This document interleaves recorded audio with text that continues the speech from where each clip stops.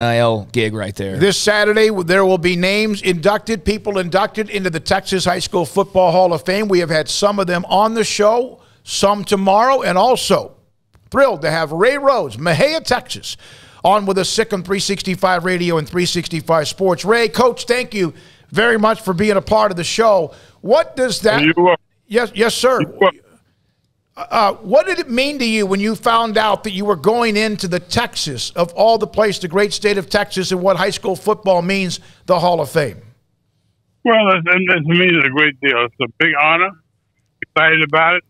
My family is excited about it. But it's big. What did growing up in Mexia teach you? How did that affect your life? I used to, early in my career, I was the radio broadcaster for the Mexia Black Cats, and it's a close-knit community. It's a small town. It's different than a lot of places. What did it mean to you? Well, it means a lot to me. For all my people at home, it means a lot. It really does. It's a big deal, and to be able to go in the Hall of Fame and represent my town of Mexia means a great deal.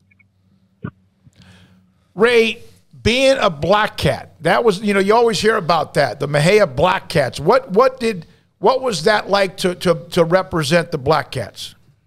Well, it means a lot because, it's a small town, not a large town, and to be able to represent the town, it means a great deal to me.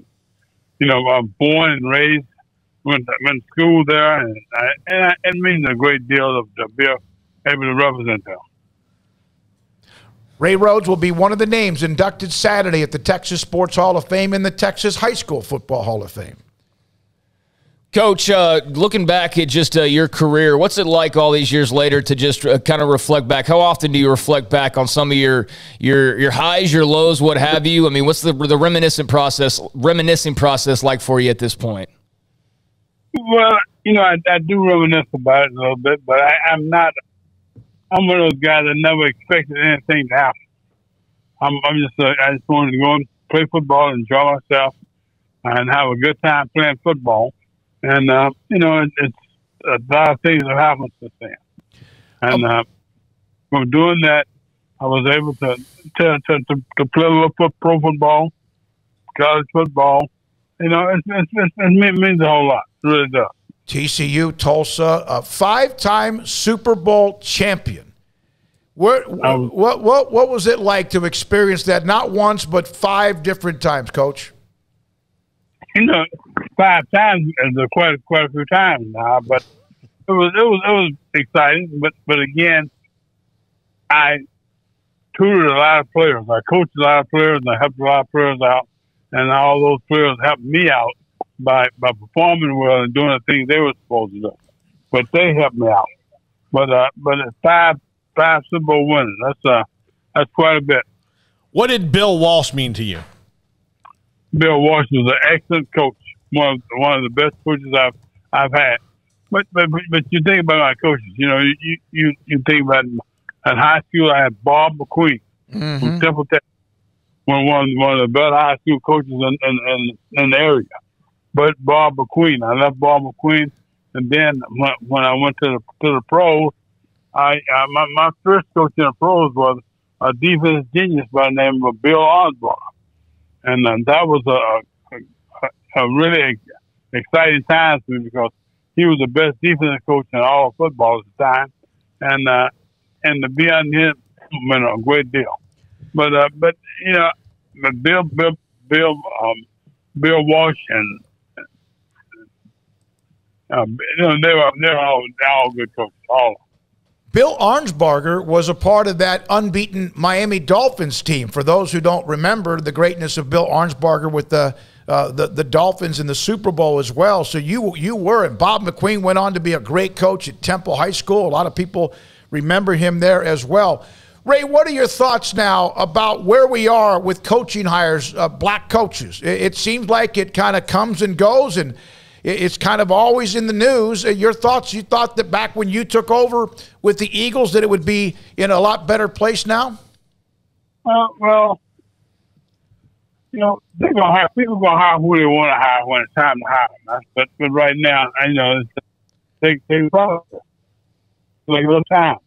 But people are hiring black coaches, but there's still a lot of players that feel like left out a little bit. But they are still hiring a lot of black coaches around the league. Bill Walsh, George Seifert, Mike Holmgren, Mike Shanahan, Gary Kubiak, Pat Shurmur. Those are coaches, in fact, who you work for. And then a lot of people work for you as well, right? Yes, that's right. Coach, one of those was David Shaw, who's been at Stanford now for a few years. What did you see in David Shaw early on, and did you expect him to become a head coach in the way that he is now at some point in his career? Yes, I did, because I worked with David's dad. His dad was coaching at the time, and I knew his dad real well. And David coaches is doing a great job for Stanford, and he's doing a good job. Ray, Carmen there with you, your wife, 4 children, and the family life that you have. And what will it mean to them Saturday when you are inducted, in your opinion? Not just what it means to you, but to everybody else around you. Well, everybody's excited about it. My kids are excited about it. Matter of fact, they're trying to get here now, flying in town now. And, you know, everybody's excited about it. So it's a big deal, a big deal. And I try to see it off, but it's just a big deal.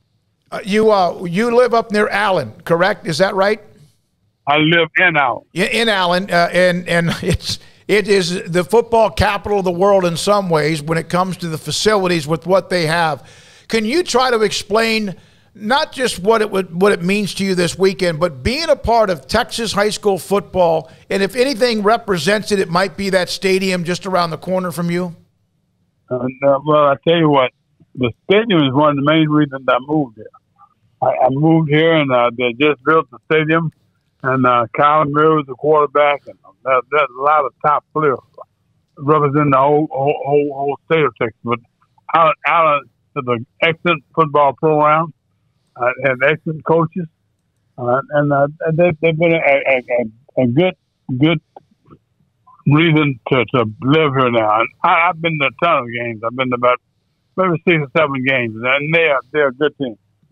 Ray, thank you for your time. Congratulations. We'll see you Saturday. Look forward to seeing you and also hearing what you have to say then as well.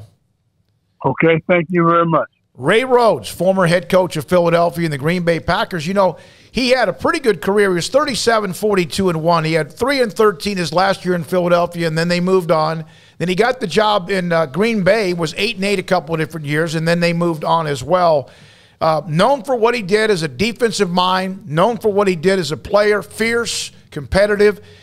He did. Back in about 15 years ago, he suffered a stroke and has been battling through that as well, and it was great to get him on. We appreciate his wife, Carmen, for helping us set up that interview with Ray Rhodes. Yeah, I mean, Mejia's produced, for a small town, some pretty good talent, and he's certainly one of the headliners there, and tremendous list of coaches that he's coached under, tremendous list of coaches that, you know, coached under him, like a David Shaw, like a John Harbaugh, and many others that, you know, were under his wing at one point or another. So, yeah, Texas legend, and glad to see that he'll be getting his just